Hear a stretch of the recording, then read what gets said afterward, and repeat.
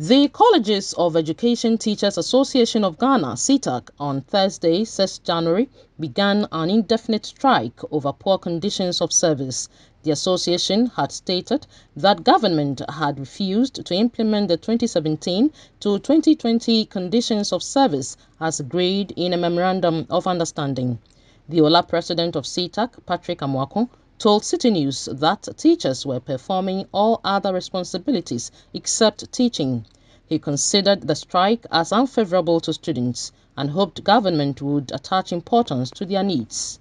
Teaching professional training settlement of their professional certification, and at the same time students are also writing their project work.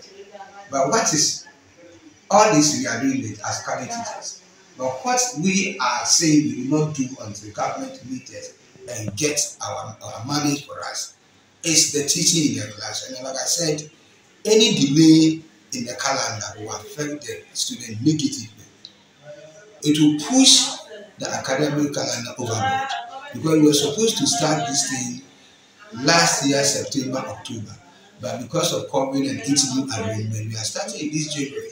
So looking at the timetable prepared by the College of Education, and which we are going to use if government or care is not taking the students' graduation this year, which is the first batch of the 4-year program, will be in the